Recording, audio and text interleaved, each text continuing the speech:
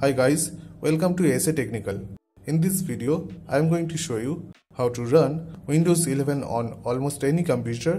Does not matter if you have an old PC or a new PC. And also I will show you by testing this Windows 11 boot disk on an Intel i3 4th generation, which is legacy BIOS based computer, and i5 7th generation, which is UEFI based computer. And I'm sure it will definitely help to run Windows 11 on any computer, like plug and play. So let's get started. To continue this process, you will need 3 prerequisites. Number 1. An external HDD or SSD or a USB flash drive, at least 64 GB of capacities, which is highly recommended. Here I am using a SATA M.2 SSD with an external SATA 3 M.2 SSD enclosure.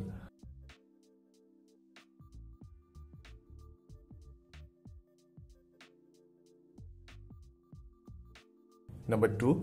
Windows 11 ISO file. You can download it from Microsoft's official website. And number 3. Rufus to create a bootable USB drive.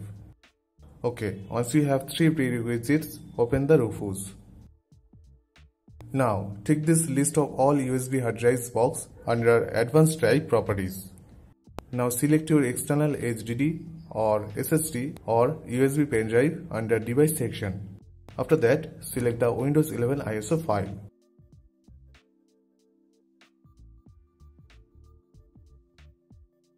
Now select Windows to Go under Image option. Now, here are the most important steps. To create a Windows to Go drive installing Windows 11 with legacy or UEFI, you will need to press Alt plus E key combination to enable dual boot mode for legacy or UEFI. Now select Partition Scheme MBR and select Target System Type BIOS or UEFI. Under volume level, you can enter any name for your USB drive or you can leave the default name. Select NTFS under File System and leave the cluster size default. Once done, click Start. Now select the version of your Windows 11 and click OK. Okay, now tick this box to prevent Windows to Go from accessing internal disks and click OK. Now tick these 3 boxes to remove the requirement for Secure Boot, TPM 2.0, 4GB RAM and 64GB hard disk, and to disable the data collection. Once done, click OK. Now read this warning message about your USB drive and click OK. Now keep patience, this will going to take a lot of time, so keep Rufus running in the background. Okay, I just fast forward this boring part.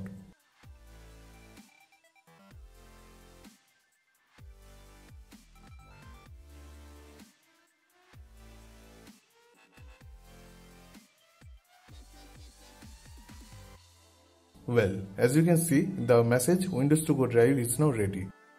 Okay, now it's time to boot your computer with your external HDD or SSD or USB stick. Now restart your computer.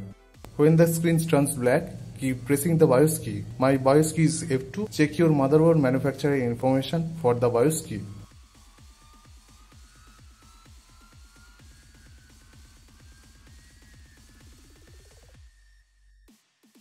After entering in the BIOS, go to Boot tab and select your external HDD SSD as primary boot priority order to boot from that. As you can see, the boot mode shows legacy and no need to change the boot mode because this Windows 11 boot disk supports legacy or UEFI both.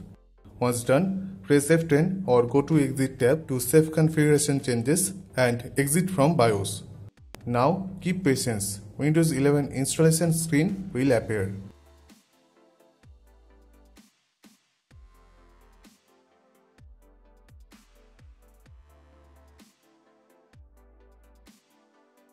Alright, now you need to do is to set up the language, keyboard layout, Microsoft account and some basic personalization options. You can follow the screen instructions to set up your Windows 11.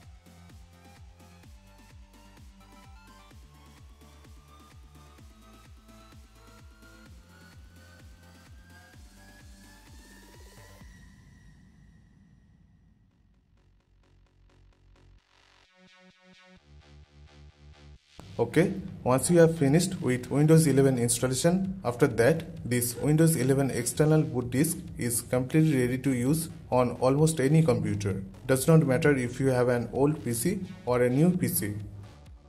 Okay, at first let me show you by using this Windows 11 boot disk on i5 7th generation, which is UEFI BIOS based computer. Connect this device to your computer's USB port and simply go to BIOS.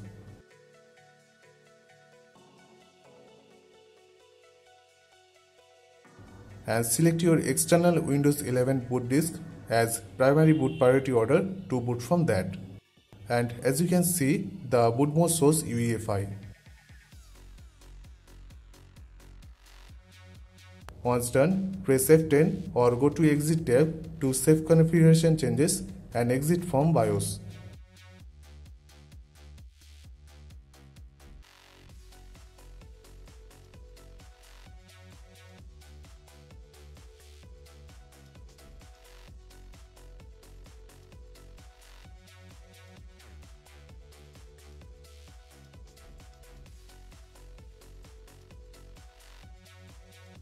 Alright, as you can see, the Windows 11 was successfully booted in UEFI mode from this external boot disk. And you can check the drive status from Windows Task Manager. However, now let me show you by using this Windows 11 boot disk on i3 4th generation, which is legacy BIOS based computer. After connecting this USB drive, go to BIOS and select your external boot disk as main boot order to boot from that.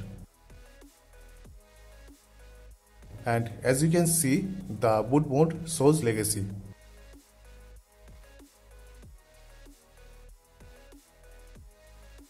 Once done, press F10 or go to Exit tab to save configuration changes and exit from BIOS.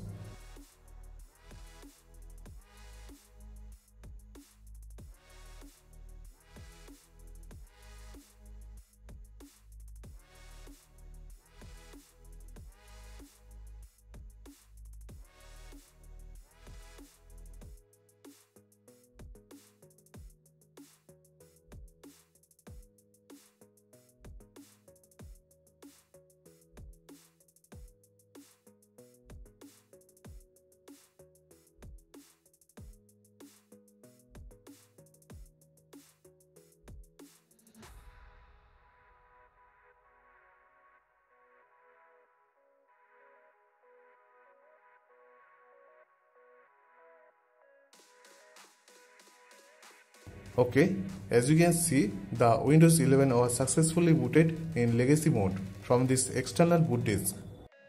And also you can check the drive status from Windows Task Manager.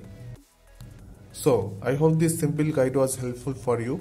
If you have any question, then please let us know. Please like, comment and share. We need your support. And guys, please don't forget to subscribe our channel. Thank you. Thanks for watching. Have a nice day.